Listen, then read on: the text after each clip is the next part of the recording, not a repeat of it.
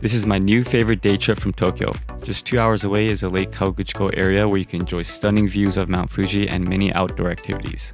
This bakery called Lake Bake was definitely one of the highlights of my trip, starting my morning off with a gorgeous view of Mount Fuji while eating some of the most delicious baked goods I've ever had. There are moments in life that you don't forget and look forward to reliving. This was definitely one of them.